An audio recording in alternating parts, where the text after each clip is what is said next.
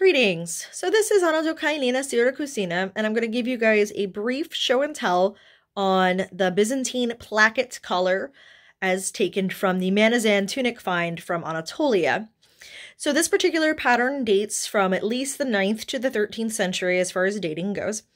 And in this particular garment, it is known for having a placket over a keyhole neckline and a stand-up collar. So what I'm going to go ahead and just show off today is a few examples of what I have sewn so far, just using this basic method to kind of give you guys an idea of what can be done to sort of spiff up your Byzantine garb and make a more accurate impression. So over here, this is my natural linen. I call it my midwife tunic, and I'll show you guys in a second that it's natural linen, and it is basically the Manazan tunic in its finest. So here you have your stand-up collar, band collar, you have your front placket, and then it has the inside is fully lined, or rather faced, I should say. The neckline is faced, and you can see all of my little hand stitches going around here. So, and then open it up, you can see the inside of that placket and how it's just stitched over that side of the keyhole, and then the band collar, which goes around. So I typically hand sew these collars because it's just easier and it actually makes it look way more authentic. The Byzantines were super fond of whip stitch, so if that's like one of the only tricks you have, by all means, it's super strong and it does the job. So in this case, I made it with just some woven trim that I can just tie here at the collar. The reason why I call this my midwife tunic is because while I took the basic Manazan pattern, I ended up splitting the seams at the arm so my arm can come out like this, as seen in a fresco from Cappadocia, which I actually have on my website and I will link there as well. But I know it's kind of hard to see, but you can see how I kind of just split the whole gore. Now the gore itself runs basically the same length of my garment up, I should say the body panel, same length of the body panels up into the arm. And then the arm just kind of tapers out. Now over here, I have, this one is completely machine sewn. And it's made out of silk, it's broadcloth, it's for my husband, Geoffrey de Toigny, known as Jeff the Moneyer. And I usually do most of his garb completely machine sewn anyway, because, well, he's a man and he likes to ruin things, and that's just as nice as I'm going to be about it. But in this case, so same idea. Whereas the facing is on the outside, but I just top stitched it, like again, totally machine done. Let me get over here a little bit. And then you can see the placket here. The placket in this case, rather than having a tie like that one, has a button or a toggle that I can just open up easily. And there it is. Same thing as the other side. So again, this is entirely machine sewn, and then I just kind of threw on a piece of silk right there for the toggle. That's hand done. That's actually easier if you want to put it in, if you want to sew that into your placket. And then here's a better look at those gores. So from the bottom all the way up into basically the armpit, closer to the cuff, that whole line. So you're probably wondering, well, okay, what are other options we can do? Well, let's go on to what I'm working on today. There's Harold. He's visiting us today. Hi, baby. You're in video. You my grump muffin. Isn't that nice? Okay.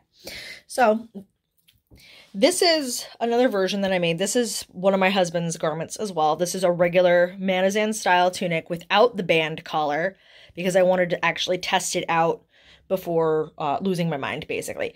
So this is absolutely beautiful, hand-dyed indigo linen. Same thing as the other one where I just put the button and the loop. So we're going to open it up. There's your faced collar and your placket. Now the facing on this one, because I wanted to make it more invisible from the outside of the garment, is actually done with a hand blind hem stitch. So you can see the little pickups, hopefully, back here. But then when you go up to the front, you don't see them at all. So it should be, I'm trying to feel for it here. It's, you know, it's like playing with Braille, maybe, I don't know. You can see little, like, bits. But I've been able to machine sew this, and I haven't had a single problem. And here it is again. You can see where I zigzagged the raw edges, and then you can see the blind hem stitch just tacking it down along the way. You can barely even tell on the outside that it has that. Focus. Thank you. Now this is what I'm working on. This is, if you saw my my little how to face a keyhole neckline video that I botched severely the other day, which I still posted because it's kind of funny.